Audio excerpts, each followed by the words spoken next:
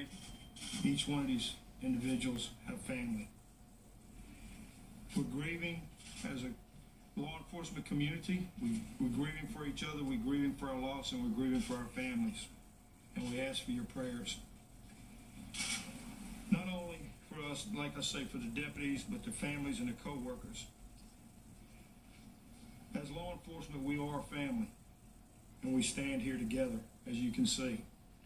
But our number one priority is the safety of our community, the safety of the people that live here, the safety of law enforcement.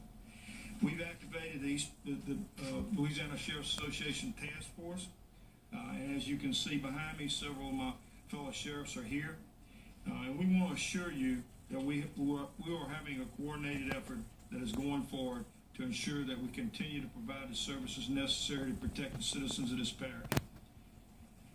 With God's help, we will get through this. To me, this is not so much about gun control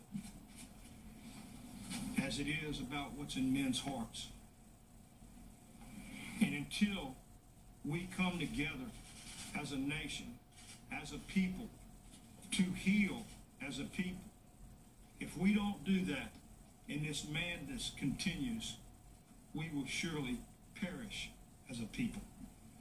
So I would just ask for your prayers and your support for all of the families of those that are involved here today, and continue to pray for this parish, this city, this state, and this nation. What he is saying is we are going to lose our freedom if we do not stop all the craziness and the chaos and the anarchy. Please stop. As the others have said, we've had 6 officers shot today. 3 of those officers would be RPD officers. 2 were killed in the line of duty. One is 41 years old and has just under a year of service. The other is 32 years old with 10 years of service.